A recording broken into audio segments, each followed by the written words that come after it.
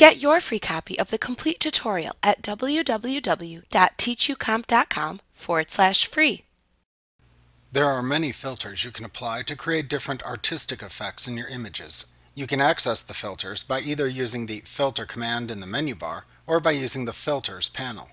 You can apply filters from the menu bar by clicking the Filter command in the menu bar and then rolling over a filter category shown in the drop-down menu to display the filters in that category in a side menu. Then click the name of the filter to apply in the side menu. That will either automatically apply the filter or open a dialog box where you can change the filter settings before applying it. To apply filters using the Filters panel, select Window, Filters from the menu bar, or if using the basic workspace, click the Filters button in the lower right corner of the taskbar. You can use the drop-down that appears at the top of the Filters panel to select different filter categories. After selecting a filter category, the filters within that category will appear in the area below the drop-down. Click a filter to apply the filter directly to the selected layer.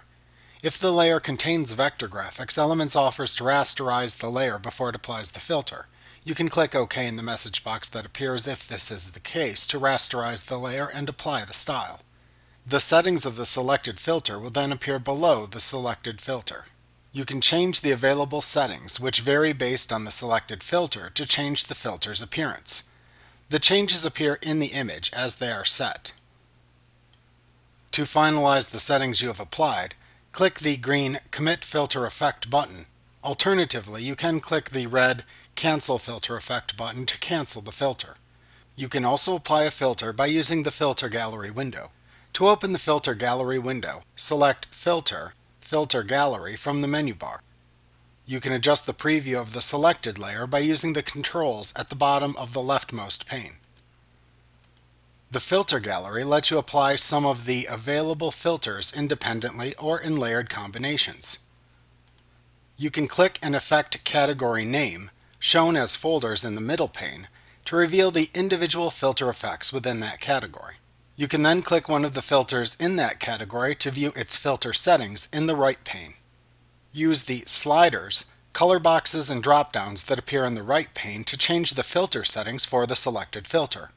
You can see how these changes will affect the image by using the image preview within the leftmost pane. In the bottom of the right pane, the name of the filter appears in a layer. You can add another layer to this list to layer the filters by clicking the New Effect Layer button at the bottom of the right pane. This will add another layer that you can click to select.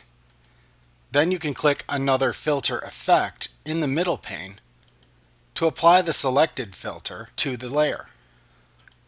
Just as with your regular layers, you can click and drag the layers above or below other filter effect layers to change the overall effect produced.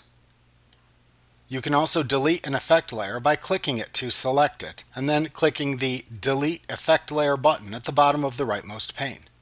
When you are finished, click the OK button at the top of the rightmost pane to apply the filters, or click the Cancel button to close the Filter Gallery window and not apply any changes.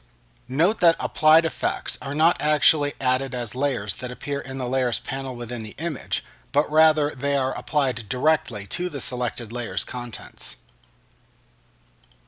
Many filters are not applied through the Filter Gallery window. You actually have many more filters you can apply by using the Filter command in the menu bar or by using the Filters panel. Before applying any filters, make sure that you have the correct layer selected in the Layers panel. If you make a mistake when applying a filter, just remember that you can use the History panel or the Undo command to reverse your mistakes. Like what you see? Pick up your free copy of the complete tutorial at www.teachucomp.com/free.